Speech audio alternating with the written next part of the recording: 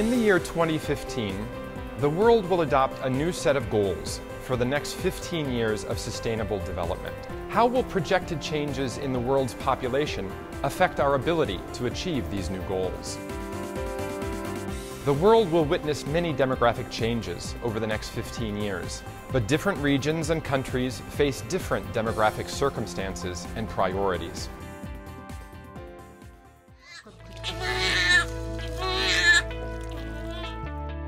Between now and 2030, 2 billion babies will be born, each requiring access to healthcare services.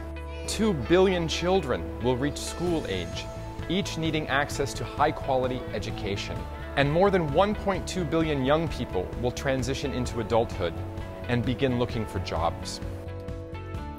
In some countries, the total population will grow, while in others, it will decline.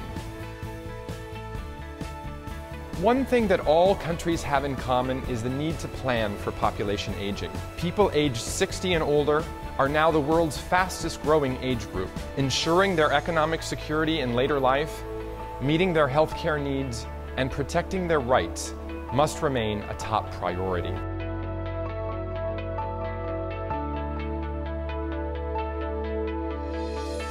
Cities will absorb all of the world's population growth over the next 15 years.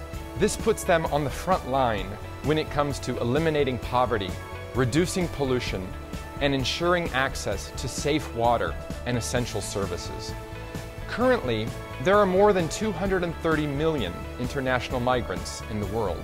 Over the next 15 years, this number could increase by another 30 million people. International migration can be a transformative force for both migrants and their communities. In order to harness the full potential of migration for development, however, we must create sufficient legal channels for safe and orderly migration.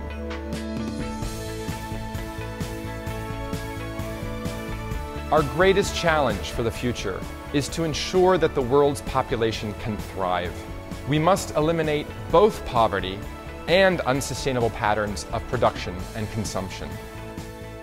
Through a deeper understanding of how the world is changing, combined with better planning, stronger partnerships, and greater political will, we can create a better tomorrow for both people and planet.